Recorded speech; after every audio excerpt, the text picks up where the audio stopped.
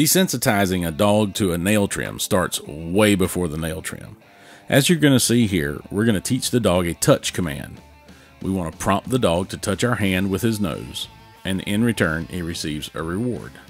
This is like a little give and take kind of game. What's going to happen is, in our next section, we are going to put the nail trimmers in our hand. This way, the dog builds a positive association with the equipment that we're going to use. Now, initially, he's resistant to touch the hand, so we put the trimmers down and he's willing to touch. Again, resistant to the trimmers. We go to put them down and he's willing to touch. This proves that the dog knows exactly what we're asking of him. As we go through this process, he's increasingly more willing to touch the hand with the trimmers. And then we're also going to start to phase out the treats. Okay? We're going to replace the treats with a good boy, with a pet. Now, as you'll see here, there's no more treats. He's still prompted to touch, and now it's all praise driven.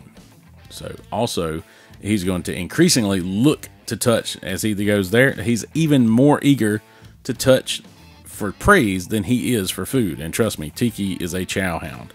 He is a very highly food motivated dog, but as you can see, he is more motivated by praise to touch the hand.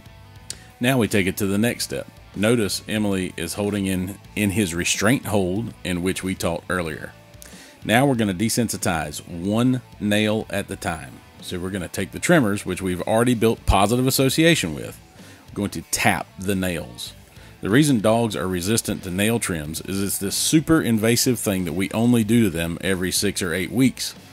This is a routine that you need to do every single day as part of your normal petting, grooming, and etiquette regimen. Remember to help your vet, help your pet. As you've seen in this clip so far, we started with tapping each nail and treat after each nail. We're now at tap all the nails on one foot before the reward happens.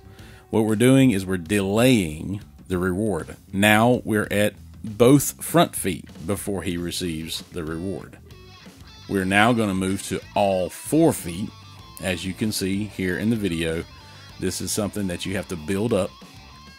And before today, we had not done this with Tiki specifically so that you could see that even in a couple of minutes, you can achieve these results if you take the process as we have shown you.